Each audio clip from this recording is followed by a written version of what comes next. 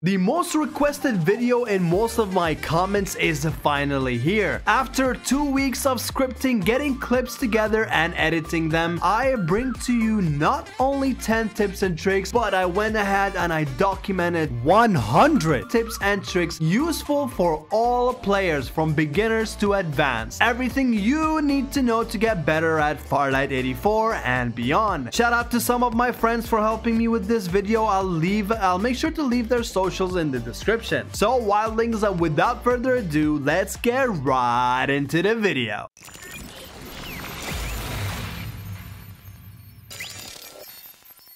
Did you guys know that as a mobile player you can actually enter PC lobbies? All you have to do is invite a friend that's from Steam into your pre-lobby and enter a game, and that would be a PC filled lobby. The third person aspect in Farlight does not act like every other game because of the fact that you have jetpacks, which allows you to surprise your enemies who are actually hiding behind windows or doors. So make sure you utilize your jet boosters efficiently. When in buildings, try not to take the stairs because you never know if there's a guy waiting for you at the end of it. So actually shoot out of the window into the roof for a surprise attack. You'll see these ground boosters all over Carnival. Make sure you use your horizontal boost before you get onto them so you can actually shoot yourself much further forward. Believe it or not, but crouch spamming is actually extremely effective in this game. Air strafing is a thing in Farlight, so apply it when you can. Instead of mantling the windows, use your jetpack to enter through them. Time your airtime correctly to enter windows on second floors and beyond for a surprise attack. If you tap spam the guns or flames on vehicles, it will actually last so much longer. Avoid landing slow by using your jetpack just before you land.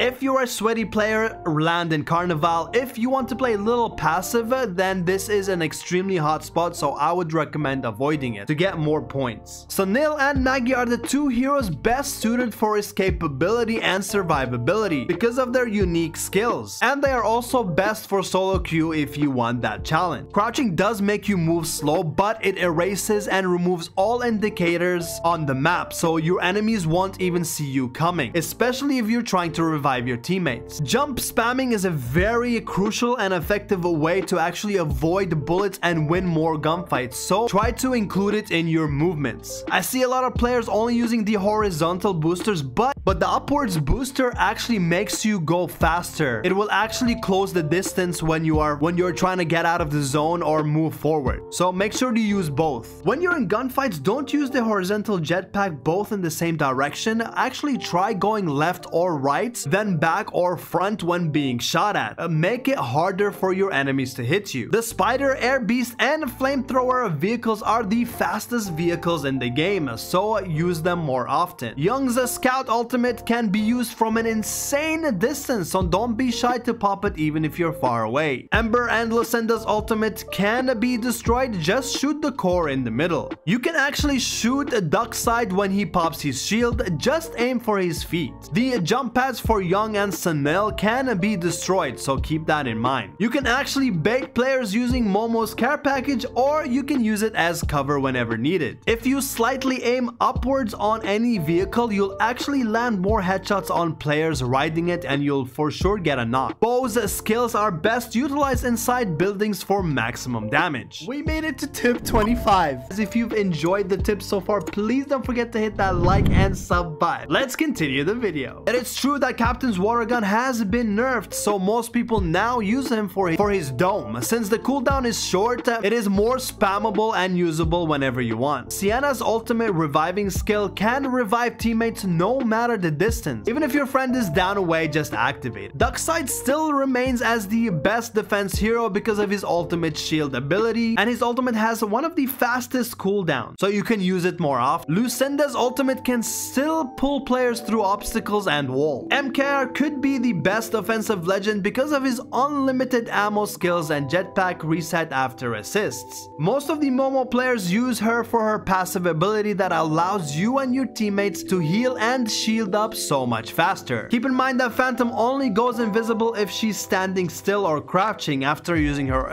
ultimate, so don't run and jump when activated. Sunil's ultimate gives you a damage boost and speed boost, and if you have an MKR in the team, that is almost the perfect duo to shred and start chaos against your enemy. Cypher's ultimate has to land dead center or close enough to the enemy for it to work, but when it does, it actually breaks their shields, stops them from using jetpacks and shields. So in the right hand, Cypher can be extremely deadly. Watchman's cooldown for the turret is extremely fast, so pop it every time you get it because it slows enemies down and it inflicts mega damage. The training ground is a perfect way to improve and adjust your aim to win more battles, so use it more often. Always keep in mind, guys, prioritize high grounds in early fights or end zone fights, because in almost all battle royales, whoever has the high ground, it has a higher chance of winning that gunfight. Get to the care package first or wait a good distance to ambush your enemies at the right time. Open your map and target the shield icons around the map and level up your shield to mythic as soon as possible. Guys, get used to running without a weapon in hand because it makes you run so much faster. And some weapons like the Bar 95 sniper makes you run extremely slow. Always prioritize leveling up your weapons faster by knocking enemies and finding weapon XPs around the map. Level up your hero to get all of the perks before end game by finding hero XP around the map. If you have a knocked teammate and you're communicating with him through the mic, you can start reviving him and move together in the same direction, and the revive process will not stop. Keep in mind, guys, when you open a care package, a red beam will shoot to the sky, alerting or showing your enemies your location. It is unfortunate the aim assist is very strong, but you can use it to your advantage. If you ADS spam, you'll lock onto your target and knock him fast. Play TDM and solo 1 versus 1 mode to gain more gold to unlock all the heroes that you want. Get used to the hunt mode. It will give you a lot more gold if you keep going for the first extraction points. So you don't need to complete everything. Just as soon as the extraction points is there, just head for it and end the game. City Plaza and Carnival are the hottest drops in both maps. If you want to get sweaty, go there. But if you want to play more passive and actually earn points, then avoid those spots. Keep in mind that Sienna's revive drone can be destroyed, so if you shoot it, it will actually disappear. They have recently added the hold to ADS button, so make sure it's enabled in these settings.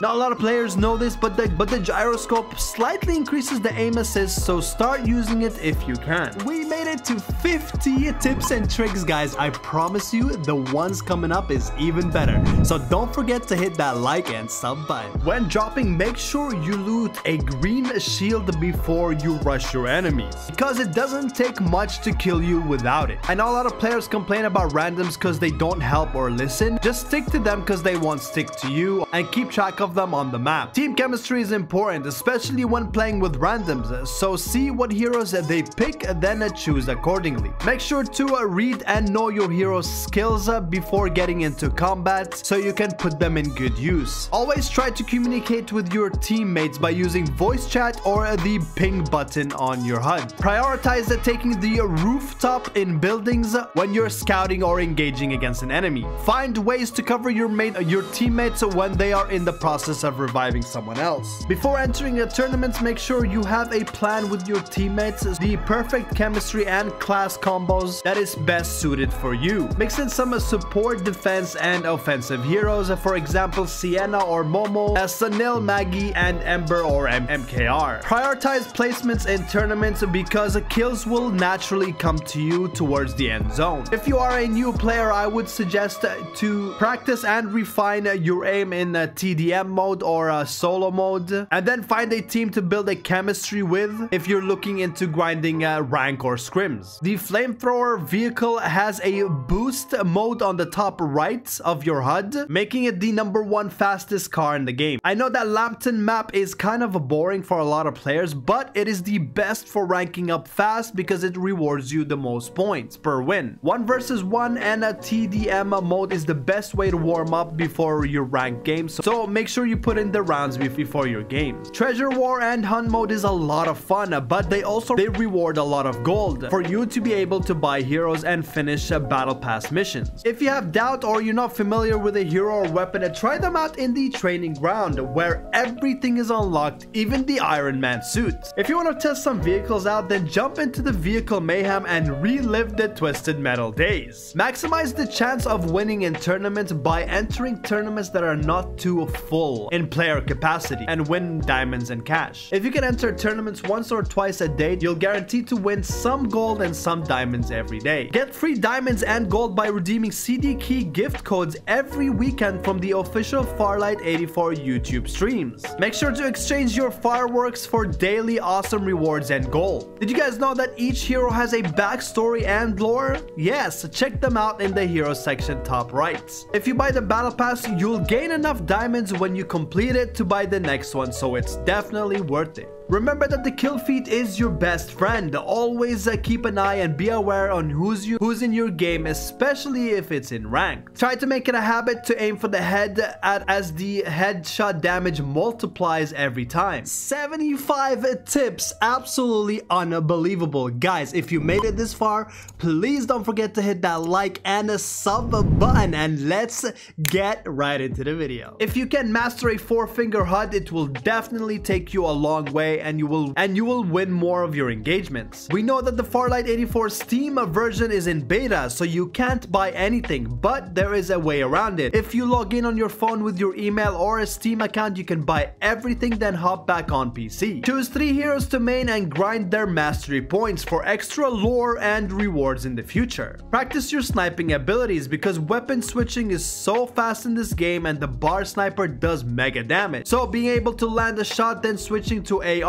will definitely get you a knock. Utilizing Lucinda's ultimate and second abilities by pulling your enemies into the fire. Most heroes, if not all heroes' ability work in unison, so make sure to use them together. Phantom's scout ability reveals the enemies for you and your whole team, so use it every time you get the chance. Keep in mind that 2 different modes are available on the leaderboards, Battle Royale and Hunt. So if you can make it on the top 10 with your TikTok or YouTube at the end of your name to get more eyes into your social media. Try to finish an ace or legend rank to get the best rewards in game at the end of the season. Complete your daily and weekly challenges to get extra gold and rewards. You can now use stickers in pre-lobby and in game if you look at the bottom left or the top right of your HUD. You can set your favorite hero as your default lobby hero in the hero tab by clicking the bottom left select button. The Blazing Storm Generator and Boom Apocalypse Lucky Draw are the best and the cheapest draws in the game, so I would suggest going for them first. Did you know that you guys can organize and change your medals in your profile to show them off? You can view your seasons, kills and wins in your profile. Get extra diamonds by linking all 5 of your platforms to your account. Have you ever played with a random and said, oh my god, he's good, how can I add him? You can actually add randoms you played with by clicking by your battle record history. You can replay tournaments if you want to study a team or learn about strategy. Equip your stickers and trailers in the warehouse section. SUNIL and Young both have jump pad skills, and they make a good team composition if used together. Shotguns are underutilized because of their tight bullet spread, but if you actually ADS, you'll hit more shots than you would miss. Proximity chat does exist in Farlight, so if you want some funny clips, then keep your in-game mic on all time. How to gain extra diamonds? Why not join the Farlight 84 content creator program and get rewarded since the requirements are very low. And that is 100 tips and tricks for you guys. I hope you guys learned and enjoyed. I hope you guys found them useful, and please comment below which tip or trick is your favorite in the comments below. Thank you guys so much for watching, and don't forget to hit that like and sub button for the almighty algorithm gods, and I'll see your beautiful faces in my next video.